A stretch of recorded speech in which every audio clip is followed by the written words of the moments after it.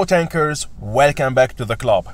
In this video I will be talking about the M60, the tier 10 American premium medium tank. This vehicle is right now available in the store, or we can buy the keys for the lockboxes from the store, and we can open some lockboxes, and if you are the lucky one, you will have this tank. The lockboxes got 3% drop chance to get the M60 and other rewards. If you want to know if those lockboxes are worth it or not, I'm gonna link in this video description my M60 lockboxes opening, so do there your own opinion. And now let's talk about the M60. We're gonna start straight directly on the battlefield this time, just to show you if this tank gonna fit to your playstyle or not. If you wanna buy this tank, you have to master this playstyle. Going in a hull down position and be very active. You have to react very fast, you have to play aggressive. Yeah, as we can see here, I'm spotting for my team firstly, but things gonna escalate very fast. I will be playing more aggressive. I mean move forward, sneak my shot, fall backwards, and the enemy will not have the chance to aim on me. And if they will try to aim on me, they will not pen me, because I'm in a hull down position. I'm showing only my turret for them, and this is why this tank is made ever. So you have to play it like that. If not, if you don't think that this play style or this way how to play it fit to your play style, so don't go for this vehicle. Maybe you are just a heavy tank, a hull down vehicle, but with this tank we need to be very fast. We need to keep always moving with this vehicle. Just get yourself a hull down position and keep firing all the time to help your team. Otherwise it's gonna be useless for your team, and it's gonna be a pity if yeah, you go for this vehicle but you don't play it like that. So look at this, I'm always looking around me in this hull down position, and yeah, firing my shots, making my damage, and yeah, helping my team to win battles. Okay, so here we go, one shot here, one shot there, always looking around me, what's going on around me, going back, moving forward, sneak a shot, fall back. So this is how we should play with this vehicle. Okay, rolling back, the Sheridan with that gonna miss his shot. If you don't have those skills, so please don't go for this vehicle. You have really to master the playstyle of this tank. And now I'm seeing that okay, I cannot do no more damage from this position, so turn around, go in another hull down position, shot bounce, sneak another shot, fall back, etc. So this is how we are going to play with this vehicle. Very, very important. I just wanted to share with you this situation to make sure that before we start talking about the frontal armor of this vehicle, inspecting the armor, and talking about what we need for consumables and equipment and stuff, I wanted to make sure that if you want to go for this vehicle, make sure that this playstyle fit to you. Back to the garage now, we're gonna see what we need for equipment while playing with this vehicle. So I'm going for gun rammer, and with that I will have 3.5 kdpm, 6 seconds reload time, supercharger, very important, refined gun for the better precision. I'm going for toolbox, improved assembly to have more hit points. We have anyway no armor on our hull, we have only armor on the turret, and you cannot really maximize a lot the frontal turret, so go for improved assembly, defense system, improved optics, and external accelerator, and also the high-end consumables. I'm using safety first, twice the repair kit, and adrenaline. Provisions, I'm using improved fuel and coke to have better accuracy and more DPM. Okay, so far so good. Let's have a look at our gun depression. It's really insane, will help us a lot to play that playstyle what I showed you in the beginning of this video, yeah, sneaky hull down playstyle. Peek your shot, fall back, and keep moving all the time in your hull down position, and we got really an insane gun flexibility for that. The mobility is also not that bad. We can reach 50 km per hour, but I even did sometimes more than 50 km per hour. Insane gun precision, gun dispersion is really insane, 0.285, and we can deal per shot, let's have a look here, 350 damage per shot, which is also not bad. 6 seconds reload time, the penetration is not the best, but we have a good precision so that we can really aim good on the weak spots of our well armored or enhanced armored TDs and heavies. So it's not a problem with this vehicle. If you struggle to penetrate, just surround them or flank them from the side so that you can penetrate the side or the back of the heavies and the TDs. So it's really not a problem at all with this vehicle. I'm not gonna talk a lot about the armor, so this is how it's gonna look like for most of the heavies and TDs. So as you can see here, the hull, if we are on flat ground, everybody will pen you. So just show your turret and hope that they will not aim on those weak spots. You can go for more safety if you go as you saw in a summit of a hill or in high ground, and with that you will be angling your tank like that, your frontal tank, and sneak your shots thanks to your 10 degrees of gun depression. So this is how we should play with this vehicle. Go on high ground, go on hills, summit of hills, and sneak your shots like this. Go to that 10 degrees, sneak a shot, then fall back. So that sneaky style will allows you to really bounce a lot of damage and do your damage without being damaged, and block the damage from the enemy. Against medium tanks, we are also pretty safe, okay? We have also a high probability that if you go to your hull down position, play hull down like that, to bounce a lot of damage, to block a lot of damage. But if you go on flat ground and push on the enemy, be sure that you are going to be penned, because the hull here, as we can see here, it's all green. It's easy to pen for everyone. So here we go. The first battle I've got for you is in Ghost Factory. Already the first sneaky shot on that TVP 5051. Then rolling back, hiding my side and my front turret behind this rock. I'm seeing that we got only one teammate going medium side, and it's the I7 calling for help. I'm not stupid. I will not go right there and push on him, because I will be just penetrated from everywhere. We got the Death Star waiting there, we got the FV4005, so it's gonna be stupid if I push and help the IS-7 right now, but I will try to help him somehow, but otherwise. So here we go. I know the weak spot of the E100 even without seeing it, and boom, another sneaky shot, roll back. The FV4005 gonna pen me again, I think. Thank you, Minotauro, for blocking me. Yeah, that's really what was really very helpful. Actually, if I fall back and the Minotauro wasn't blocking me like that, maybe I could don't take the second shot from the FV4005. But yeah, we love such teammates who block you while you are trying to run away. But yeah, whatever happens, that will not stop me to keep pushing. Another sneaky shot on the FV215B. Looking around me, what's going on around me, there is no threat there, so I will keep pushing. And let's see what's going on here. So another sneaky shot on that T95, another player who blocked me. Thanks a lot again, Death Star. Oh man, I really love those players in my team. So let's keep going.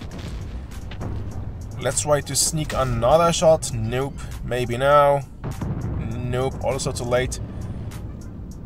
Oh, Grill is coming. I'm lucky he didn't hit me from the bottom. That's gonna hurt a lot. So now let's see what's going on. Let's see what we can do here. I will try to sneak a shot on that Super Conqueror Rex.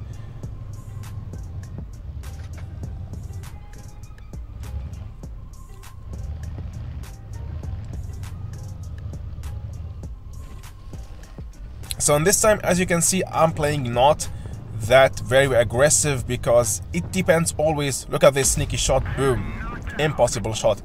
Because as I told you, it's always depends on the situation on the battlefield. Of course, we can play that hull down as I told you, but in this situation, in this map, that wasn't possible because my team was camping and I cannot push alone and take all the damage for my team and then just dying after a few seconds. So sometimes you have also to decide to fall back and play more careful, more sneaky, in order not to being destroyed, because the meds and the light, if you will be destroyed in the beginning of the battle, you will lose the battle to, let's say, 70%, because the meds and the lights should stay alive till the end. They are very important for the team. Actually, everyone should try to stay alive until the end, but the meds are very important that they stay alive so that in the end you are going to be the game changer. Use your speed to surprise the heavies like this. Here we go. I'm pushing full risk on the E100. I know he got a long reload time, so I will just push on him and surround him very easy. And this is what you always can do with this vehicle: surround heavies and tank destroyers. We have enough speed for that, just to troll them. And here we go, 3.4 nearly K of damage and third class mastery badge. So the second battle also in Ghost Factory, and I choose extra again a battle in Ghost Factory to show you the other playstyle on this map, and that's the aggressive playstyle and going very fast to your hull down position and from there sneaking a lot of damage. Here we go. Fire, fall back. It's already 620 damage blocked. Do the same. Drive forward, fire a shot, roll back. This is what we're going to do the most of the time while playing with this vehicle. Going very fast, spot for your team, sneak some shots, and now, okay, I'm seeing that we are somehow stuck there. I can't no more deal damage because I pushed the enemy vehicles back. What I'm trying to do right now is to surprise them from the other side, and I always do that because now the enemy tanks are busy with my heavies right there, and what I'm gonna do right now is to surprise them from the other side. On my way, chasing the BT-25. Here we go, boom, give him another shot, and boom, he got some help, but his teammates, the Type 71, but I will also receive some help from my teammates soon. So that wasn't expected at all, that the Type 71 will come out of nothing, but I think he was AFK and he started playing too late. But here we go, let's finish this dude first. I mean, we got a faster reload time, we got a better mobility, and I got now my teammate who is trying to help me. The object 260, thank you mate. Boom. And now let's go full risk and finish him. Boom. Perfect.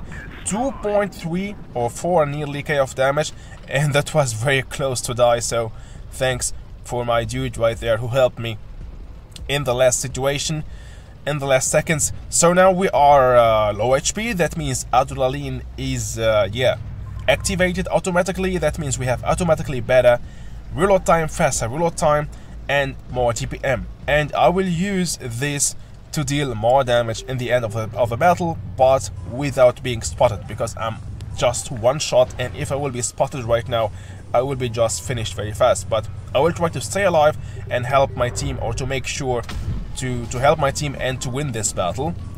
So I'm already spotted, but I'm seeing that the enemy vehicles are busy with my teammates. I'm not the main target for them. I'm just sneaking, coming from the back, from distance. And look at this, how unlucky it was. I missed a lot of shots, and if I didn't missed those shots, I think this battle would be easy, maybe first or ace tank a mastery badge. Here we go, another sneaky shot on the TT MK2. Always keep your eyes on the other tanks. The Jagdpanzer is still busy with my teammate. He can't right now fire on me, he can't shoot on me, he is still busy, so he's not a threat for me, so I can just keep pushing. And here we go, already the Jagdpanzer, the Jagdbunker E100 is destroyed, and we won this battle. So that was also a mix between playing hull down, then playing sneaky, then in the end playing aggressive. So that's what we can really do with this vehicle. It's insane in the right hands. We have really to master the playstyle of this vehicle in order to perform such kind of performances and such kind of battles. Last but least, this battle here in Falls Creek. You know this side, I'm going medium side, but I'm seeing that there is nobody here. So what I'm gonna do is just keep moving. If you just stay there, you will be useless for your team. So if we are in this position and there is nobody there, don't stay there and do nothing, but keep moving very fast and try so fast as possible to help your team. And this is very good for me because my heavies are already spotting the heavies for me, and I'm right here from far away. I can just sneak my shots in peace from distance, and yeah, easy farming. The T-57 is pushing on me right now. I'm spotted, but I got that FV402 on the other side helping me also. So I think we should finish the T-57 very easy. Now he will be more I think after that, focusing on that FV402, because he got less hit points than me, he will focus on him, and I will just easy now play more risky and sneak my shots, and I will be very decisive to finish the T-57 while he is busy to finish my teammate. So here we go, another sneaky shot on him, and another one, easy farming. So moving forward, sneaker shot, fall back again, because you don't know, even I'm here, I'm safe against the T-57, but the T-57 spotted me. That means somebody else from the other side of the map, he can maybe see me and he can fire on me. That's why it's very important, even you feel safe actually, but always have that reflex to fire your shot, and while reloading, go to a safe position, hide your weak spots, and then go out again.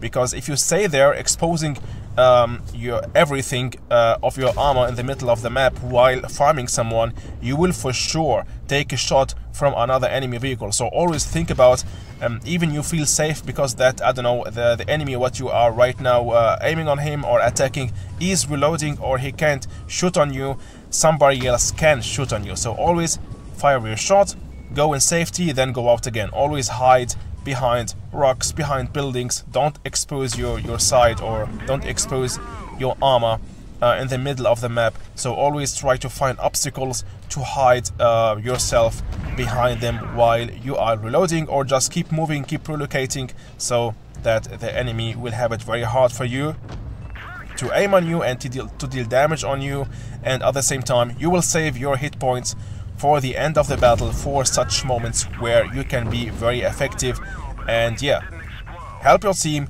to win battles. It's all about winning. And now I know that the object 752 is reloading. He fired his 2 shots, and here we go, easy finishing. He got a long reload time, and with that finished the object 752. Already 4k of damage dealt, and again in this battle the same playstyle as we should play with it, sneaky then aggressive in the end, and with that we won this battle with 4k damage and 300 or nearly 400 of damage blocked.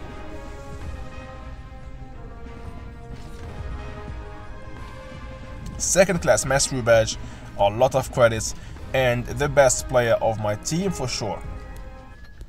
Yeah guys, that's it for this video. We arrived now to the end of this session. I hope you enjoyed watching it. If yes, don't forget to hit the like button, subscribe to my channel if you are new watching my content, and see you soon for sure in the next video guys. Bye bye.